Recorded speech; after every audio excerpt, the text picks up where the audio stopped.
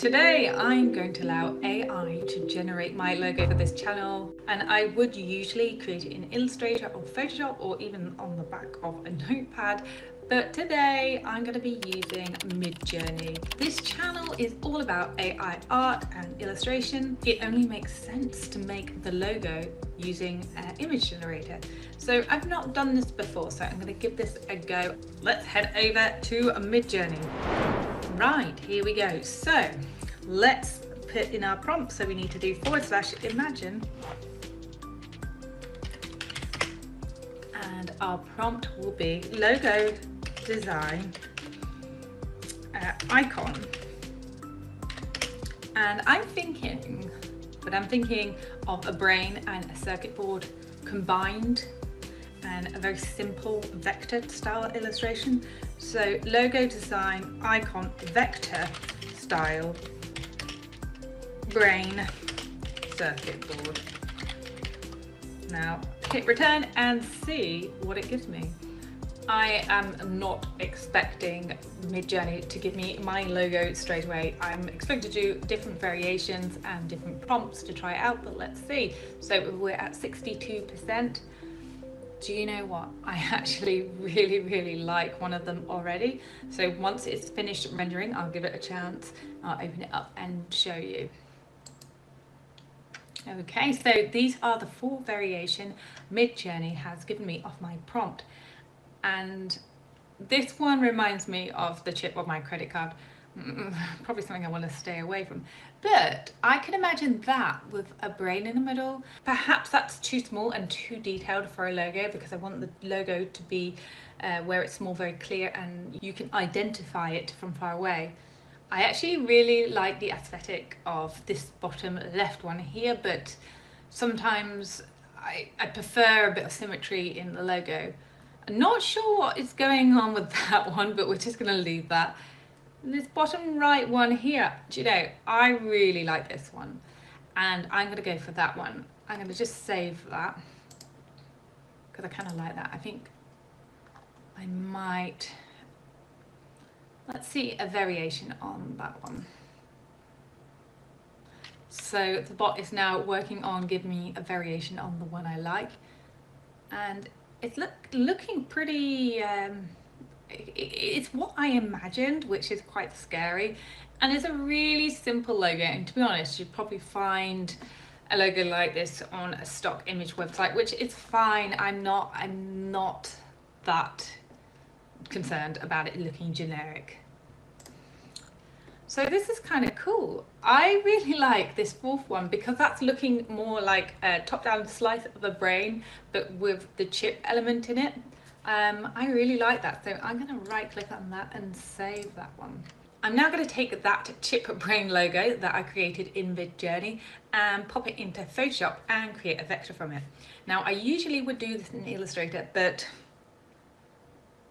I have so many software subscriptions you would not believe. It's unreal, and I've had to let go some pieces of software because it's costing me literally an arm and a leg. So Illustrator's gone, so I'm gonna have to do everything with Photoshop.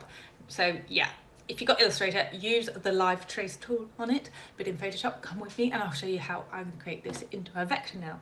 These are the logos that I created in Midjourney, and do you know, I quite like this one here. This curvature up here is quite cute.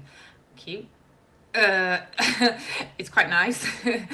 I actually quite like that one, but I'm thinking more this one. I don't know, that looks a bit more brain-like. Perhaps that one. But what we'll do is open up a new document, and let's get some of these on there and live trace them. So I'll plop that one down there, scale him up slightly, and which one do I prefer out of here? I think I like this one because it does look like a brain shape.